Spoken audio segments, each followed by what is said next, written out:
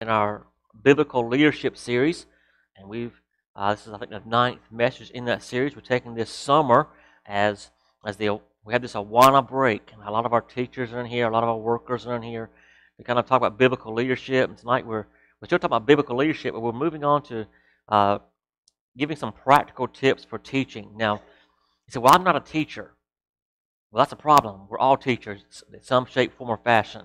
And we want to be a teacher, whether it's in a formal setting of a classroom, or whether it's in the home as the parent, or whether it's a peer to peer. We want others to be learning. And tonight, as we think about biblical leadership, our topic is, of course, biblical leadership imparts truth effectively. And we'll talk about Scripture, how we can impart truth effectively. And of course, all the principles we're going to look at tonight are principles from Scripture, and they're principles that can be used in a classroom setting. They can be used in the home setting. They can even be used in peer-to-peer. Once again, don't think because you're not a formal teacher in a classroom teaching somewhere that these don't apply to you.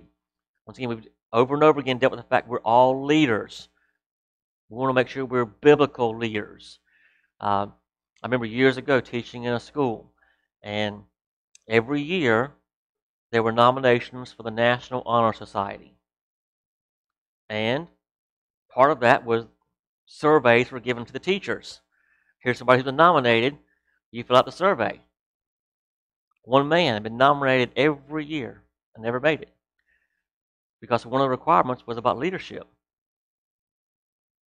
Who's a great leader in the wrong direction? He was a great leader, always in the middle of getting in trouble with somebody else. We want to make sure, yes, we are leaders, but we're biblical, godly leaders. In 2 Timothy tonight, chapter 2 and verse 2, dealing with this topic of teaching, notice here in 2 Timothy chapter 2 and verse 2, to deal with the concept of leadership and teaching, notice what Paul tells Timothy here. He says, "And the things that thou hast heard of me among many witnesses, the same commit thou to faithful men who should be able to teach others also." Notice we see three generations of teaching. There's Paul teaching Timothy, Timothy teaching those he's ministering to, so that they in turn could teach someone else. Within the fabric of our being and in society is the fact that we are teaching. We're teaching right or we're teaching wrong. We want to make sure we are good, godly teachers. So tonight, as you have your outline there, I want to, as quickly as possible tonight, go through 10 tips, 10 truths concerning teaching, imparting truth effectively to other individuals. And once again, depending on your situation, you kind of have to figure out how to put it there, but it applies to all of us. The first one is found in Proverbs chapter 15. Proverbs chapter number 15, verse number 18 says this: "A wrathful man stirreth up strife, but he that is slow to anger appeaseth strife." Go back up to verse number 1 of that same chapter. "A soft answer turneth away wrath, but grievous words stir up anger." Point number 1 is this: it's all in your attitude. It's all in your attitude. In both verses, we see two different reactions. Because there's two reactions that you can have in any given situation. It all boils down to attitude. Attitude. Within the teaching setting, whether it's in the living room or the classroom, attitude makes a lot of difference. Now, if we're not careful, what happens is this: we become a number one critic, and we can see something happening that's wrong 400 yards away, but never praise something happening up here that's good. It's all an attitude. How do we respond to things? I've known many teachers through the years, and every teacher has their own personality, own way they deal with things in the classroom. It's amazing to me through the years how much I learned about positive reinforcement. If you praise this over here, those that seek your attention generally try to follow suit. Now, there are some that do not. They have to learn the hard way. But it's amazing how keeping things positive changes the environment. Notice letter A there from Proverbs 16 and verse 21. It says this: the sweetness of the lips increases learning. The sweetness of the lips increases learning. How are you going to react to situations? Whether it's parenting, grandparenting, Sunday school, Awana, the sweetness of the lips increases learning. Let's check our attitude when we're teaching, when we're in that situation. I understand, been there, done that. You have a bad day. What's your number one reaction? It's usually not sweetness of the lips, is it? Okay? But notice this biblical principle about our attitude in teaching. Notice, Scripture teaches this. We're kind of summarizing it. Letter B. The tongue is a little member. Remember that? That's James. It's a very small member of the body. But with that little member, it can be used either two ways: to cause great fires of destruction, or it can bring life-saving encouragement. How do we use it? The way we use our tongue usually depends on our attitude. Our attitude. So tip number one in teaching, imparting truth to other individuals, it's all about attitude. What is our attitude? Number two, second principle, Proverbs chapter 24 and verse 4. Proverbs 24, verse 4. And by knowledge shall the chambers be filled with all precious and pleasant riches. Notice this. Inspiration often precedes education. Inspiration often precedes education. Think back to when you were in school. Who was your favorite teacher? Turn your book to 21. Today we're going to study the American Revolution. The American Revolution took place in... Did you enjoy that teacher? Nerd. Most of all, we didn't usually enjoy that kind of teacher, did we? But you get a teacher who, of all things, really enjoys history, and they make history come alive for you.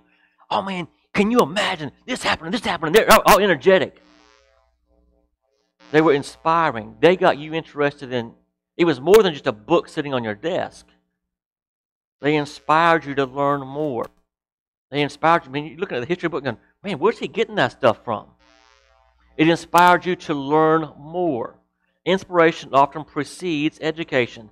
Notice this quote from Mark Rasmussen. He says, for the engine of learning to begin to turn, there must be a fire built in the furnace of inspiration. Great truth there. When teaching, we must inspire. So, what does that mean? That means there's going to be days that you come into Sunday school and you feel like you've been hit by a Mack truck. But you still have to come in and inspire. You are teaching the truth of God's Word, right?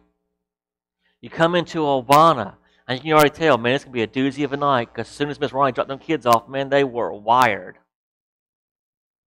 You know what you got to do? You got to take that energy and change it to inspiration so they're catching what you're teaching. It has to be that inspiration. Notice this, letter B. If the student, whether that's a student in the classroom, whether it's a child at home, if the student concludes that the principles taught are not important to the teacher, he certainly will place no value on them. Does that make sense? So if I'm getting up and, if I get up on Sunday mornings and I preach, well, the Lord's good. I think we all know that. He's holy too. And would you get the impression that really isn't important to me? Would it inspire you to take it seriously? No. See, the teacher has to communicate that truth. It has to be communicated to that student. This is important to me. This is truth that I'm imparting to you. This is valuable. if the student understands it's valuable to the teacher, they're more likely to place a value in it themselves. Number three, maximum involvement equals maximum learning. Proverbs chapter 15 and verse 14. The heart of him that hath understanding seeketh knowledge. Notice, the heart of him that hath understanding seeketh knowledge, but the mouth of fools speaketh on foolishness. Maximum involvement. If an individual is going to learn, they have to be involved in the learning process. Notice that right there. The student must be involved in the learning process. Being involved in the learning process is not sitting in the seat. How many of you went to school and you sat in a seat, but were not involved in the learning process? You were in the classroom, but were you learning? No, the individual has to be in the learning process. Involve them in the learning process. How does that take place? Well, as a teacher, you're going to have to know personalities. And it's going to be, part of involving them is going to be, telling that story in a way that's interesting. Oh, man, you should have seen David. Could you imagine David coming into camp and seeing that giant down there? Oh, man, he wasn't much older than you guys. You draw them out of their seats. You captivate their interest. Maximum involvement. It could be in Sunday school class or at home or whatever. They're involved in the process because of a game, an activity. Every so often having maybe a review game in class. It involves them in the process. In order for them to learn, they're going to be involved in the process. When I was thinking about this principle, I thought about grandparents. I said, really? Yeah, really. I mean, think about it. When you were a parent and you had your 25 kids, no, you didn't have that many, it was close. Or you had a 3, 4, 5, and you're trying to be a parent and work a 40-hour job and do other things you needed to do. There's a lot of things maybe you wanted to do with the child but didn't have time to. But then you send them off to the grandparents who theoretically have retired, they're not working, and they have all this time, and they are now investing, getting involved, getting the child involved in doing something that you as a parent wish you had time to do. And didn't we love going to grandparents? I did. I loved going up to the grandparents because they had all this time. They were interested in me. Not that my parents were, but they were able to invest in me in ways that my parents did not. You see, maximum involvement equals maximum learning. All of us can probably testify of things that our grandparents taught us that our parents didn't because they had the opportunity to invest in us and to get us involved. Notice, here's another quote. It says, drawing the student out of the comfort zone ought to be the primary goal of every instructor. What's the comfort zone? The comfort zone is sitting in their chair, twiddling their thumbs. That's the comfort zone. As a teacher, we want to draw them out of that. Get them excited about what's being taught. Get them excited about the truth. Not just a Bible story that we're telling, but the truth in that story. Draw them out of that comfort zone so they can participate in the learning process. Because letter B, as you see there, concentration will not occur if the students are not involved in the educational process. What do you mean? Here's the kid sitting in your class. Miss Ronnie brought him in on the bus. He stayed up late last night because his parents didn't make him go to bed. He went to bed at 1 o'clock. Got up at 8 o'clock or whatever. He's cranky. He's tired. And as a teacher, you didn't do much better. You went to bed late too, so you're in the book. And David went into the camp and he saw Goliath and heard him. What's that child doing? He's not involved in the education process, is he? He's in the classroom, but is he involved? Is he concentrating on what's going on? Absolutely not. Concentration would never occur if the students are not involved in the educational process. Whether that's in a game or whether it's you captured their mind and they are now, as you're telling the story, they're imagining it happening in their minds. See, Now they're involved in the process. Number 4, moving quickly here. Number 4, the biggest room in a life is the room for improvement. The biggest room in a life is the room for improvement. Very familiar verse. I'll turn over there. I'll read it to you. Philippians chapter 3, verse 14. Philippians 3, verse 14. I press toward the mark for the prize of the high calling of God in Christ Jesus. Notice, I press forward. There's always room for improvement. You have not finished the race yet. I haven't either. We're always moving forward. There's always room for improvement. Notice this, letter A, the student and the teacher must understand that there is always room for growth and improvement. And once again, don't get lost and think, well, I'm not a teacher. You could put parent there. You could put the child and the parent, the child and the grandparent. Okay? Always understand there's always room for growth and improvement. Those who truly understand the heart of the Lord, those who understand the mind of Christ, realize the necessity for us continually growing and learning. Even in our series this year, our theme this year, but grow in grace and in the knowledge of our Lord and Savior Jesus Christ, continually growing. This growth goes beyond simply the boundaries of a classroom. It goes beyond the boundaries of a house.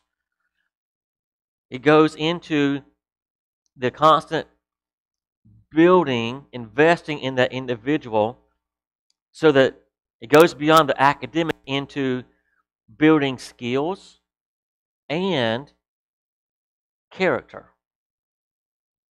That's what our goal is, isn't it? To develop new skills and to develop character in those individuals we're trying to invest in. There should be a change of character as we are teaching. Notice letter B, potential is a word often overused but seldom realized. Oh, they've got a lot of potential. And we use that word a lot, don't we? But how many of us invest or see people actually reach their potential? As leaders, we want to see people reach their potential. Whether it's as a boss on the job, Sunday school teacher, a Awana leader, a pastor, a parent, a grandparent, we want to see those individuals reach their potential. Number 5. Romans chapter 12, verse 1. Once again, another familiar verse. Maybe you probably could quote it. Romans chapter 12, verse number 1. I beseech you, therefore, brethren, by the mercies of God, that you present your bodies a living sacrifice, holy, acceptable unto God, which is your reasonable service. Notice, number 5, choose right over what is easy. Choose right over what is easy. Notice that verse, presenting your bodies a living sacrifice. Choose what is right over what is easy.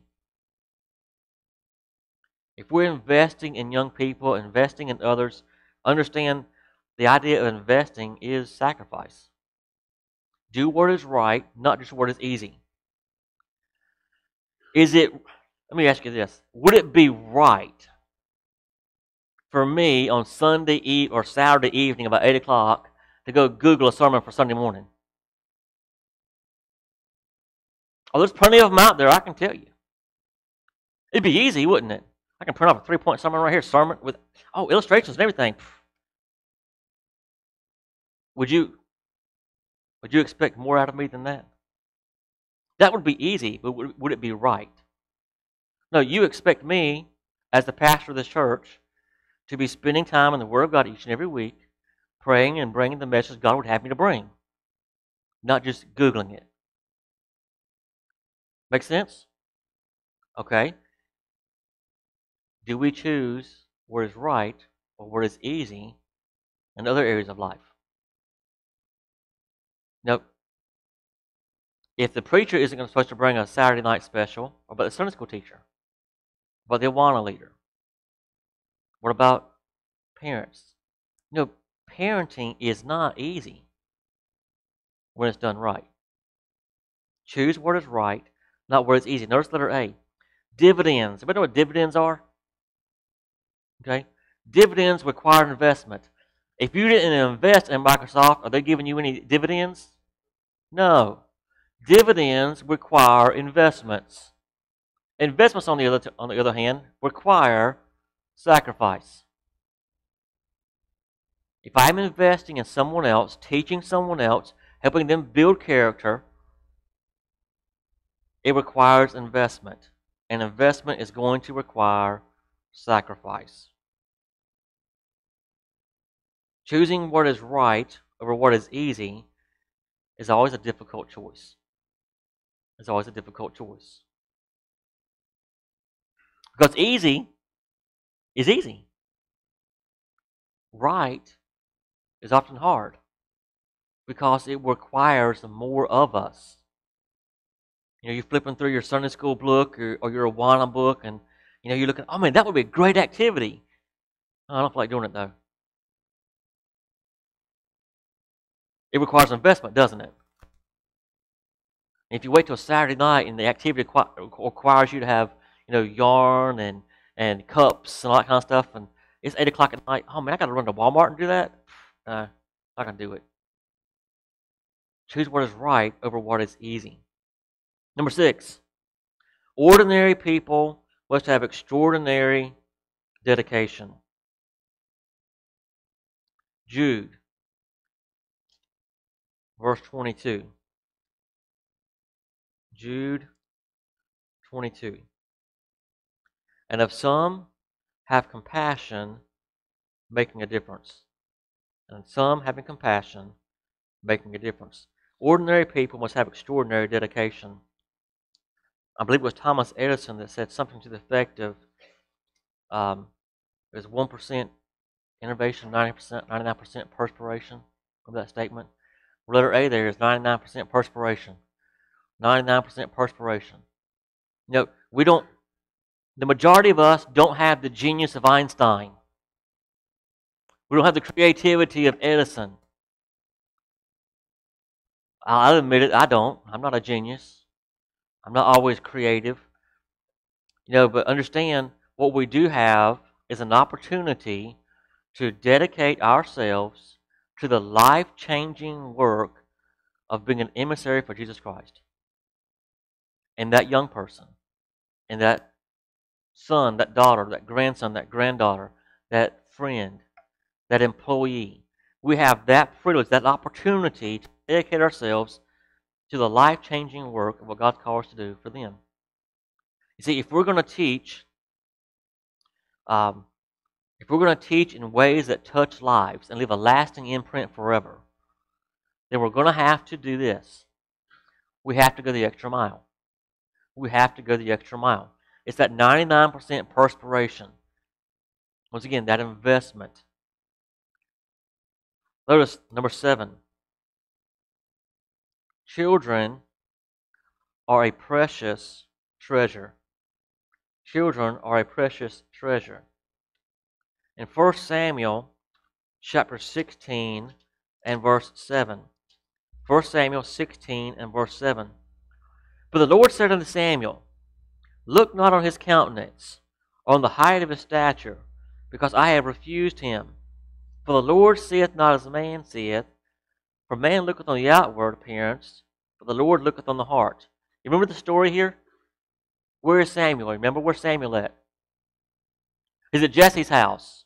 He's looking over all the boys, isn't he? He thinks it's all the boys. Who wasn't there? Who was unnoticed? David. Scrawny, ruddy David. He wasn't there. Wasn't important enough they thought to call him. But remember, children are a precious treasure. No one else saw it in David, but God saw it. Notice, teachers, you can put parents, you can put adults, you can put whatever leadership position you have there. Teachers have a tremendous impact.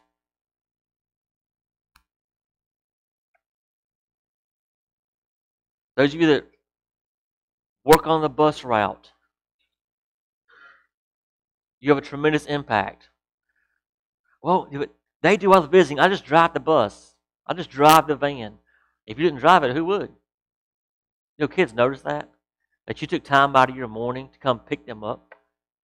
Oh, but Miss Ronnie does the visiting, and Miss Rosie, she does this, and I just sing the songs with them on the way to church. You're having a tremendous impact. You're investing in them. They understand you took time out of your day, and you're investing in them. You're showing interest in them. Listen, you have a tremendous impact. Notice this, letter B. Never underestimate the value of a life and the impact you have on that child's life. You never know. You may be teaching, you may be singing with, you may be talking with, investing in the next David. Someone that nobody else notices, somebody else maybe no one else cares about, but God's looking on the heart. And God knows that's another David. He's going to grow up to be a man after my own heart. Never underestimate the value of a life and the impact you have on that child's life. Number 8. Teaching equals training.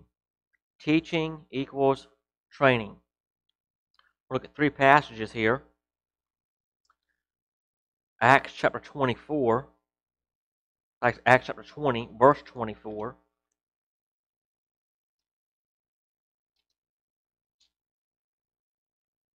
Acts 20:24 says this, "But none of these things move me, to count all my life dear unto myself, so that I might finish my course with joy, and the ministry which I have received from the Lord Jesus, to testify of the gospel of the grace of God." In 1 Thessalonians chapter 1 and verse 3, "Remembering without ceasing your work of faith, and labor of love, and patience of hope in our Lord Jesus Christ, in the sight of God and our Father." There's a training that's taking place. And then in Proverbs 22 and verse 6, in a very familiar verse, "Train up a child in the way he should go, and when he is old, he would not depart from it." Notice, teaching equals training. Well, what is training will be the next question. Here's another quote by Brother Rasmussen. "Training involves a process whereby new skills are learned and a character change is effected." Training. I said it before. It's a couple of weeks ago. If a parent, our response is, "Well, he doesn't know better." That's not an excuse. It's shame on us. It's an admission, I did not train them better. Training. Now, understand, sometimes, as parents, a situation comes up, yeah, they didn't know better because I didn't think about the situation. But I can guarantee it won't happen next time. Because this is something that needs to change. I want to train them better. I am looking to affect a character trait, and I'm going to look in developing a new skill within that individual. That is training. Teaching is more than just discussing a subject in which the teacher is an expert. You would expect the teacher to be somewhat qualified, wouldn't you, in that particular area? Teaching is more than just discussing the topic. It actually involves training that individual to also become an expert. When a child leaves your classroom, when a child leaves your home, don't you want them to be an expert as well, as much as possible? I mean, when that child turns 18 and he walks out the door to go to college or something, don't you want to have invested as much as you can in him so that when he walks out the door, he has at least an inkling of what to do?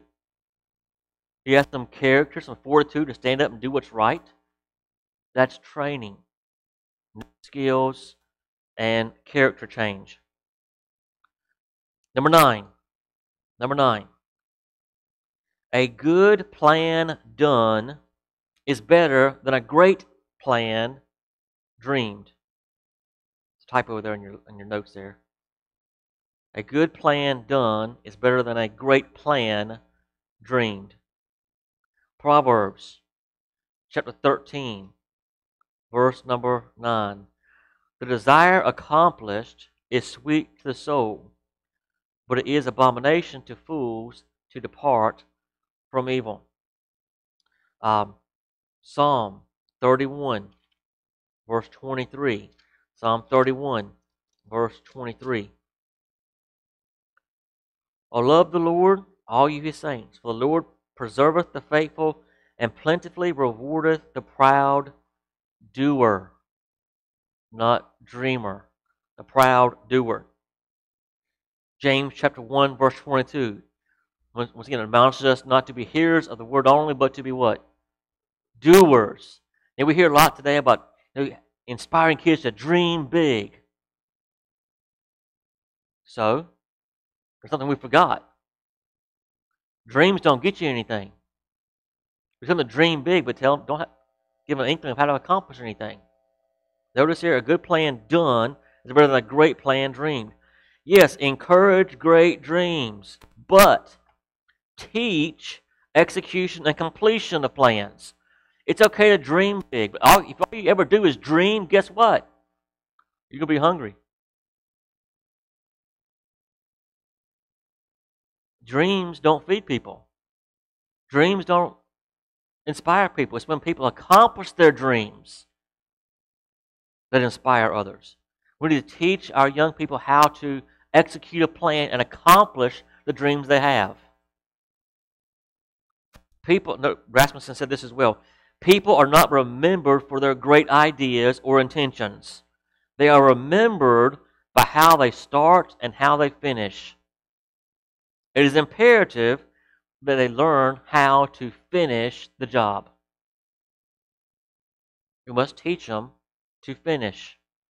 Look at us on the next quote there. A school teacher said this. She said, 100 years from now, it will not matter what my bank account was, the sort of house I lived in, or what kind of car I drove. But the world may be different because I was important in the life of a child. Listen, a good plan done is better than a great plan dreamed. Because the great plan was never accomplished, was it? But the good plan was. Then number 10. You can only lead in the direction you are going.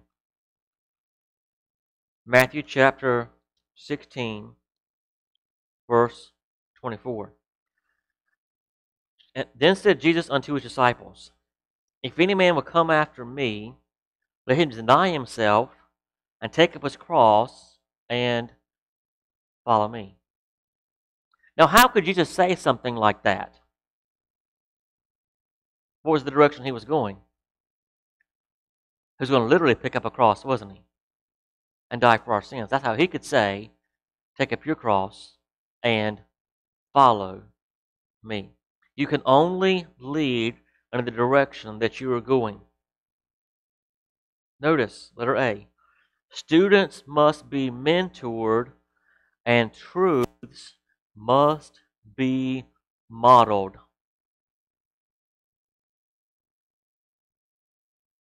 Parents,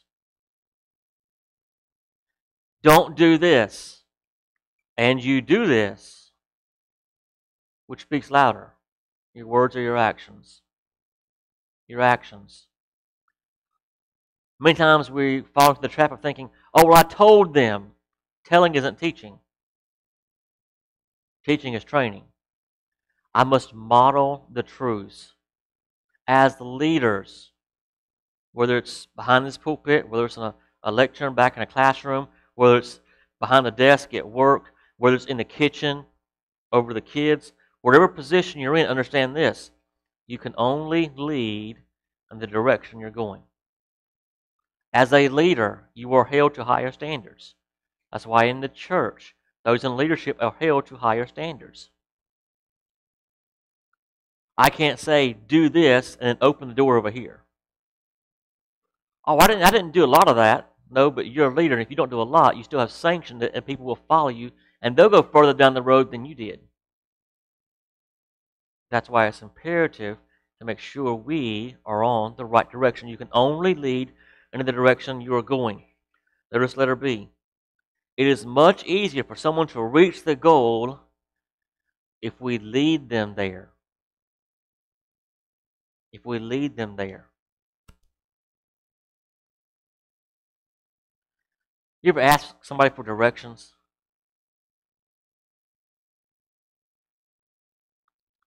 And 10 minutes later, you're wishing, man, I wish somebody would just take me.